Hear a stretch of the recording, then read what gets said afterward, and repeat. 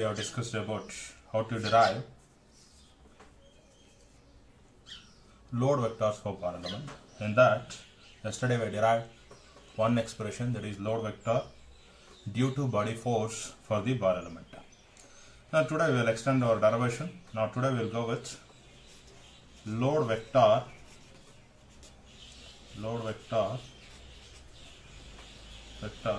due to traction force, that is for bar element. I think already we had discussed bar element, all those things. Okay. Now first go for representing your bar element. What is bar element? A two noded element. Okay. Locate node 1, node 2. Represent your displacement Q1, Q2. Now zeta will vary from -1 to zeta will be equal to +1. Then from origin to node 1, we know that x1. Take from origin to node, that is x2. Okay.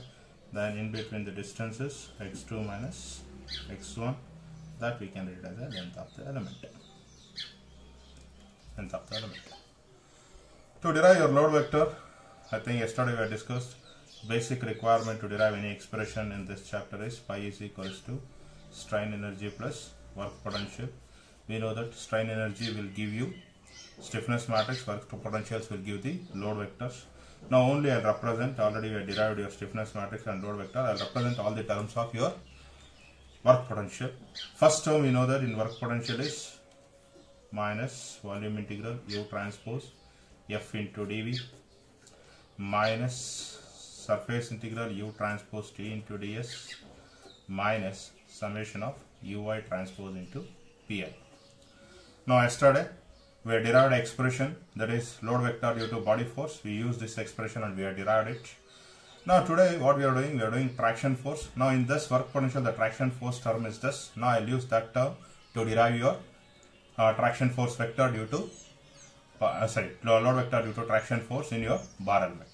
Now consider a traction force term, that is U suffix T will be equal to write down the term surface integral U transpose T into ds.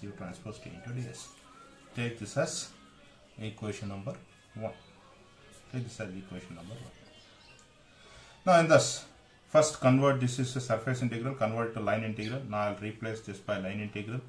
U transpose I will keep it as it is, T I will keep it as it is, ds I will change into T into dx. Now I will assume a unit thickness or thickness is negligible. Okay, I will make this line integral U transpose T into dx. This is what your expression first. Now this expression once again I will rewrite here. That is what is the expression we obtained. That is U suffix T will be equal to line integral U transpose T into dx. Now same previous your derivation. First dx is in global coordinate system. If you take U we know that what is U is equals to NQ, that is for bar element N1 Q1 plus N2 Q2, or we can write this in this format also, N1 N2 Q1 Q2. We know what is N1 N2 for bar element. Okay, N1 is equals to 1 minus zeta by 2, N2 is equals to 1 plus zeta by 2. This is shape functions for bar element. But dx is there. I want to convert, the limit is varying from -1 to +1. Now if I want to convert it, first I want to change dx into d zeta. For that we know the relation between natural and global coordinate system, that is zeta equals to 2 into x minus x1 divided by x2 minus x1 minus 1. If you differentiate this d zeta by dx, you are going to get 2 by LE. I think this already we discussed. We know that dx is equals to LE by 2 into d zeta. Now bring this into this expression. What happens if you see ut will be equal to Now limits will be changes to minus 1 to plus 1 because I am replacing dx by LE by 2 into d zeta, because zeta will vary from minus 1 to plus 1. Ut, that is n into q transpose, n into q transpose, okay, e into t into LE by 2 into d zeta. This is like this. Now u transpose, that is u is equals to minus 1 to plus 1 n q transpose t LE by 2 into d zeta. Now from this, just observe here now, I'll make it now u suffix t, that is minus 1 to plus 1. Now this can be done like this, this can be done like this. Now what is common? I will keep it q transpose n transpose LE by 2 into t into d zeta, into d zeta. Now this can be made like this, q transpose minus 1 to plus 1 t LE by 2 into n transpose into d zeta.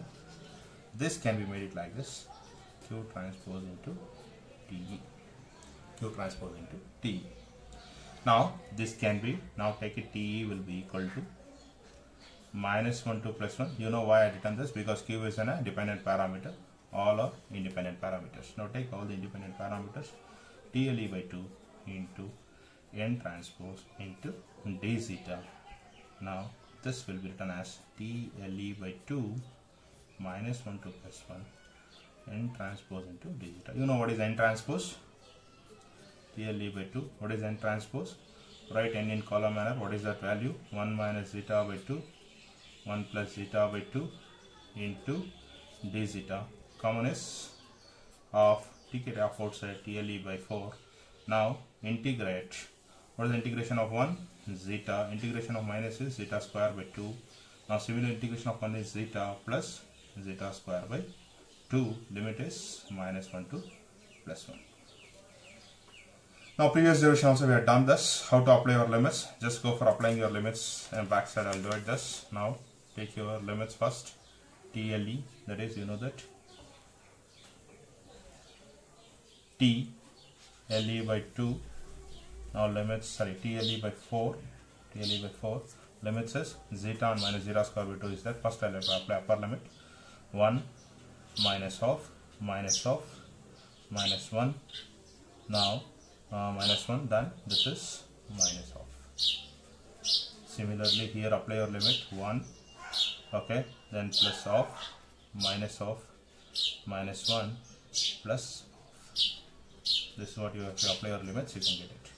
Now if you solve this, t LE by 4, you are going to get minus of, minus 1 plus of, it will cancel, that is it will be 2, it will be 2. Now take 2 common, it will be t LE by 2 into 1, 1.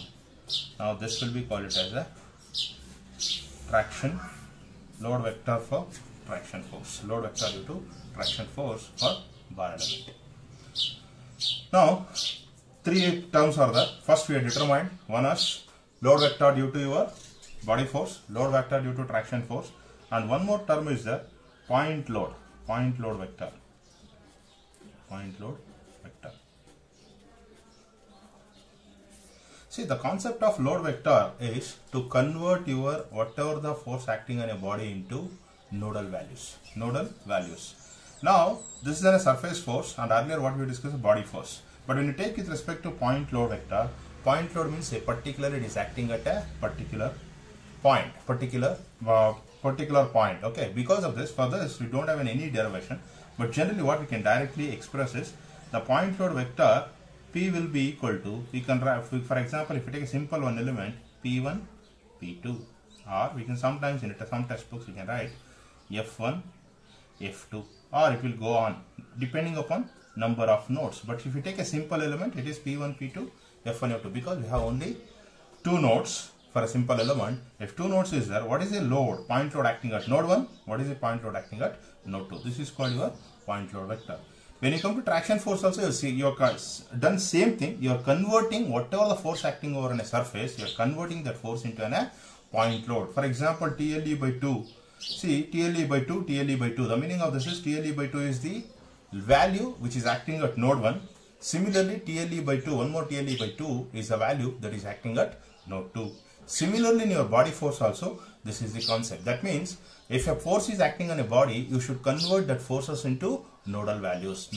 Because we know that in FEM concept, we are going to determine the solution at the nodal points. Thank you.